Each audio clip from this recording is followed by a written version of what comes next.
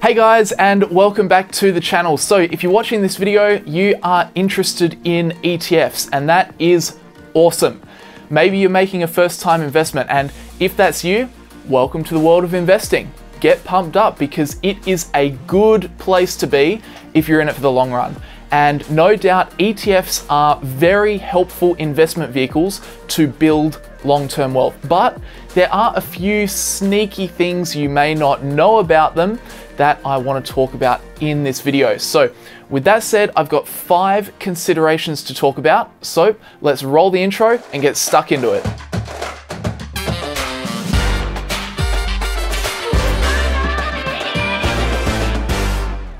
This video is brought to you by ShareSite.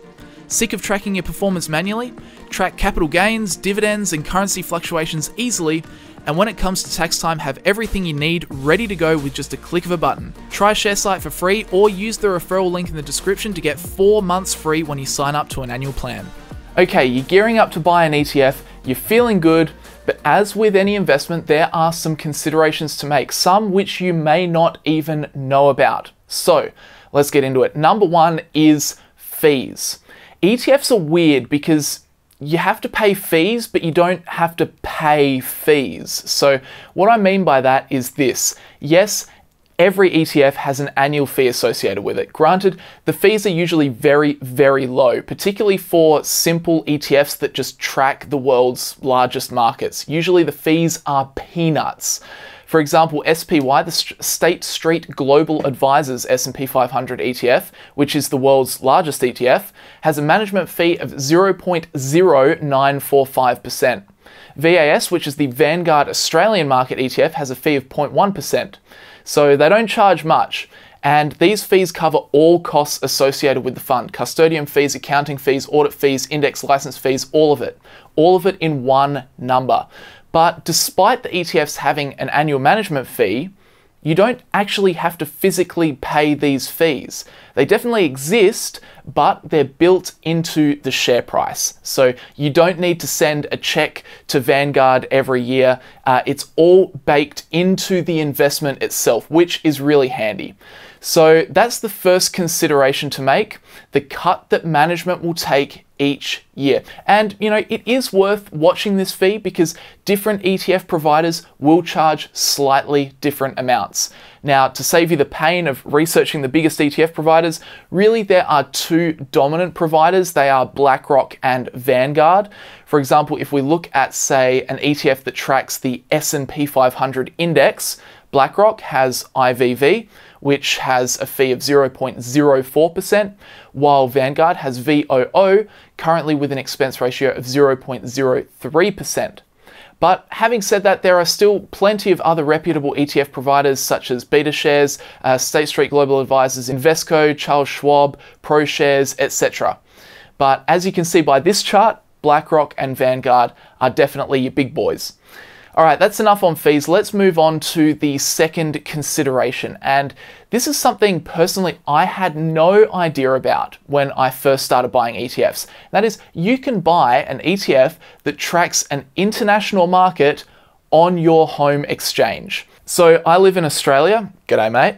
And I used to think I needed to open an international share trading account just to buy an S&P 500 ETF.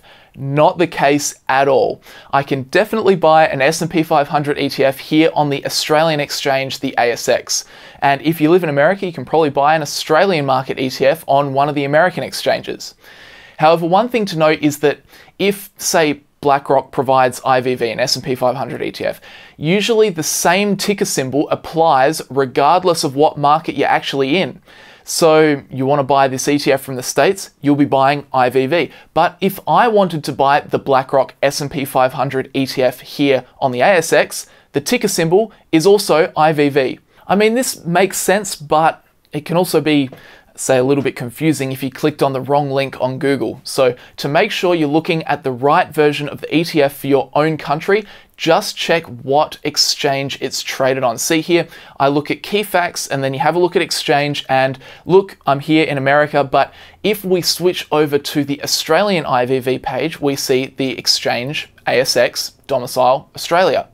So second consideration, you can buy ETFs that track international markets from your own home turf on your home exchange. You don't need an international trading account. Okay, consideration number 3, and this one sounds obvious, but I have to include it. ETFs don't always go up. Now, what you would have heard from me in the past, or maybe from another YouTuber, is, ETFs and passive investing is good for about 8% per year. And that is true, but it doesn't mean you get 8% every year. What history has told us is that the S&P 500 index and most major market indices average out over the long run to about 8% annually.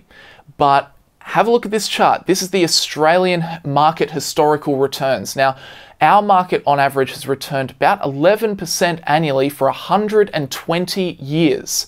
But look at this bell curve looking chart. In most years, the chances are you'll get between 10 to 20% return, but some years you will make a negative return. Have a look at the worst year, 2008. In that year, the Australian market lost between 40 and 50%. So like any stock, there is volatility in ETFs. It's not just a straight line up at 8% per year. However, history suggests that over a long holding period, your return might average out to around 7 or 8% per year. But of course, you need to hold the market tracking ETF for long enough to let the market do its thing over time, over the decades, to improve your likelihood of getting that return. So that's consideration number 3. Might be obvious, but I think it's good to cover nonetheless. Okay, consideration number 4 is to understand what your strategy is and understand whether the ETF you want to buy fits that strategy. And what I mean here is that, a while back, ETF products were fairly limited. They just allowed you broad exposure to, say, the American market, or broad exposure to the Australian market, or broad exposure to the bond market. But now some ETFs can be really quite exotic. You can buy oil ETFs or healthcare ETFs. You can buy inverse ETFs. There are a lot of products out there which have the name ETF. But here's the thing to remember. Most people use ETFs for passive investing. Passive investing through dollar cost averaging means you buy the market and only the market, and you keep buying it at set time periods, and you never stop. So technically, if you're now buying a gold ETF and a renewable energy ETF, you're no longer passive investing. You are active investing. You are no longer being a market participant. You are trying to select individual investments that will do better over time. So fourth consideration is, with your ETFs, are you investing passively or actively? Passive investing is strict. You diversify across the whole market and that's it, nothing else. And that's what we have 100 years of data for. That's where we get our 7 to 8% annual return number from.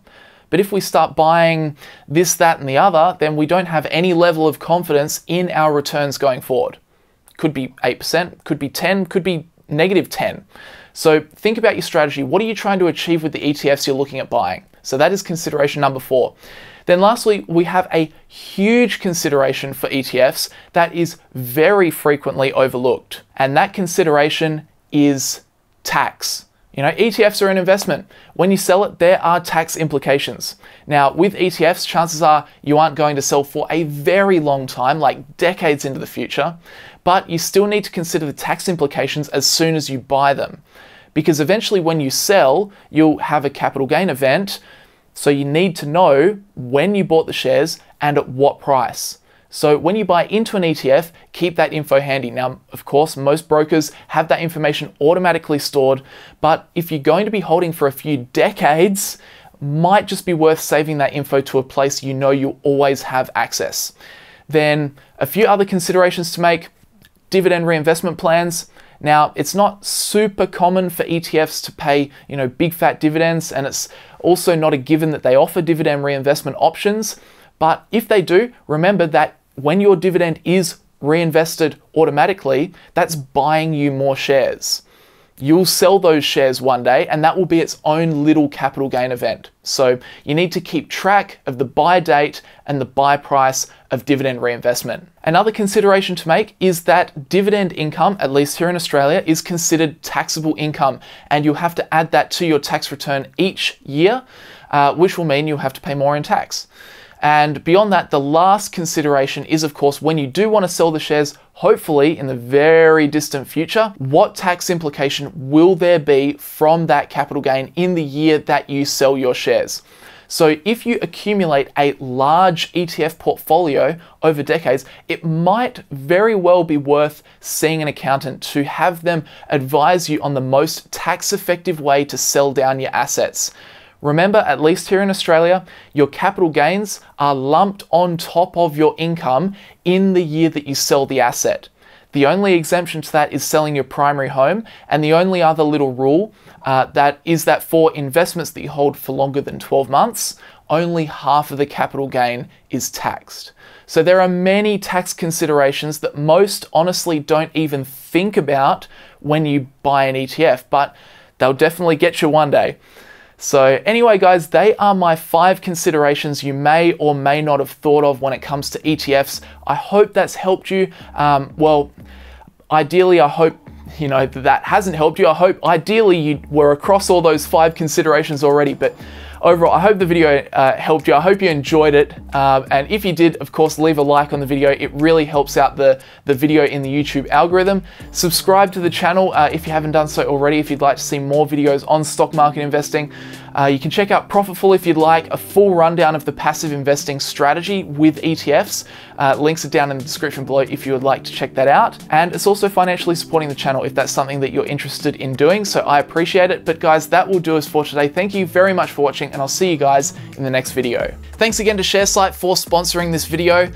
So recently I finally decided to stop being lazy, and I imported all of my stock portfolios across into ShareSite. Finally. I should have done that a hell of a lot sooner. So with ShareSite, you sign up, you link your ShareSite account with your stockbroker, or you just add your positions manually. And then from there, ShareSite tracks everything for you. It tracks your capital gains, it tracks your dividends, it'll track your dividend reinvestment plans, it'll track gains and losses from currency fluctuations. Seriously, this is by far the most thorough portfolio tracker I have ever seen. And because they track and record everything so thoroughly, they can provide you with all of these reports. So from literally simple performance reports to complex predicted future cash flow reports if you're a dividend investor. But here's the really good thing, they also provide all of these detailed reports for tax time.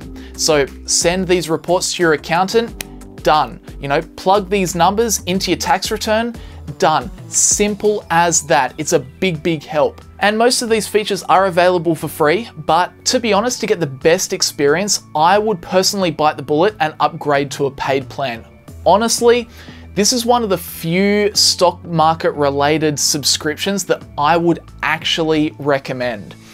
It's very, very helpful, particularly when it comes to tax time. Anyway, if you did want to sign up, simply use the referral link in the description, or you can go to sharesite.com/newmoney, and ShareSite will give you a special offer of 4 months free when you sign up to an annual plan. So at least sign up for the free plan. It will make your life easier. But that's it for today, guys. Thanks very much to ShareSite for sponsoring this content, and I'll see you guys next time.